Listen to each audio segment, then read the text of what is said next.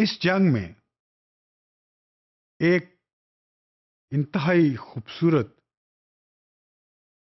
اور قابل مثال بات یہ ہے کہ مسلمانوں کی خواتین نے بھی سپاہیوں کا بھرپور ساتھ دیا۔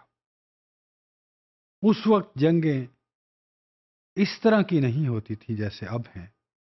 اس وقت تو سب سے بڑا مسئلہ یہ ہوتا تھا کہ اگر کوئی زخمی ہو گیا ہے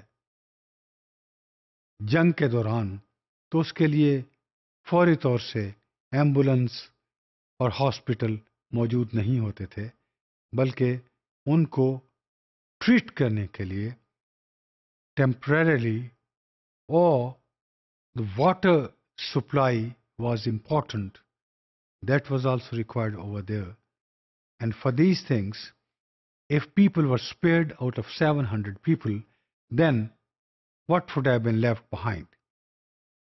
Resultantly, salute to Muslim ladies who also participated in the war voluntarily. مسلم خواتین نے اس جنگ میں جو کردار ادا کیا وہ قابل ستائش ہے۔ پانی کی ضرورت ان پہاڑوں میں، صحراؤں میں تھکے ہوئے لوگوں کے لیے، جنگ لڑتے ہوئے لوگوں کے لیے، زخمیوں کے لیے بہت بڑی ضرورت ہے۔ یہ زندگی کی ضمانت ہوتی ہے۔ حضرت عائشہ رضی اللہ تعالی عنہا اور حضرت ام سلیم رضی اللہ تعالی عنہا، انہوں نے اپنے آپ کو اس کام کے لیے وقف کر دیا کہ وہ جنگ میں زخمیوں کی مرہم پٹی بھی کرتی اور ان کو پانی بھی پلاتی۔ ابو سعید خدری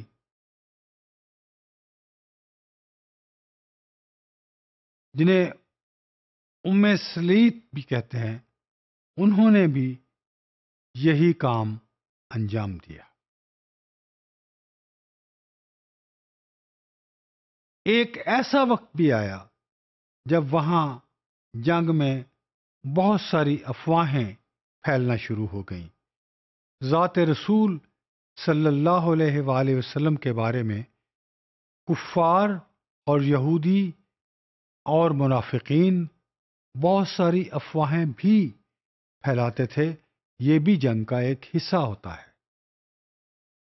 تو ایک ایسی صورتحال بھی آئی کہ جب لوگوں کو سمجھ نہیں آئی بات کی اور ذات رسول صلی اللہ علیہ وآلہ وسلم کے گرد چند سپاہی ہی رہ گئے تھے۔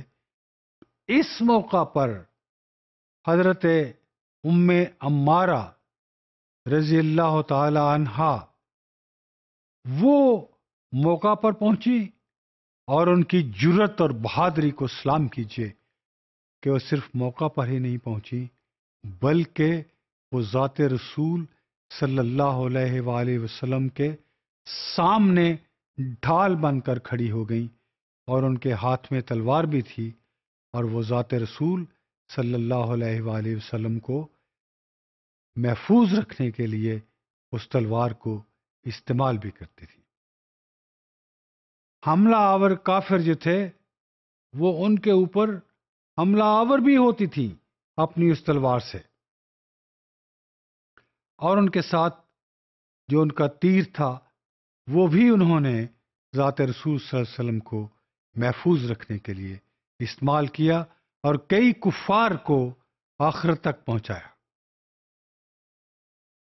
حتیٰ کہ یہ ہوا کہ اس جنگ میں وہ خود بھی بہت شدید زخمی ہو گئیں، اور ان کو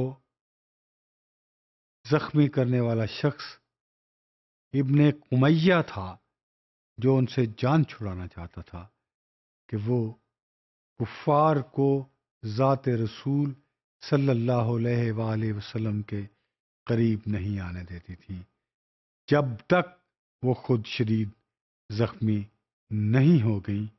اس وقت تک وہ تیر اور اپنی تلوار کے ساتھ کھڑی رہیں ذات رسول صلی اللہ علیہ وسلم کے سامنے اور کفار کا بھرپور مقابلہ کرتی رہیں۔